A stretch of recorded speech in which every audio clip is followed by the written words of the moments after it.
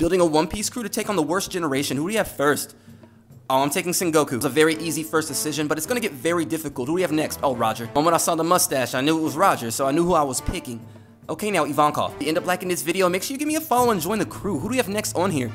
Ooh, out of Kuma and Katakuri, I'm actually gonna take Kuma. See, I'm a big Katakuri fan, but Kuma's Devil Fruit right now, it really intrigues me. He has a lot of abilities. Oh, there's Shanks. Shanks. I was so mad about the picks on the top of the table, I didn't look down and see Shanks right there. But I see Kaido too. As we have 2 more vital spots, but right now it's looking right, hockey-wise. Rayleigh. Alright guys, who gets the last spot on this vicious crew right here? Alright, Perona, you're on the crew. Who gets the dub here?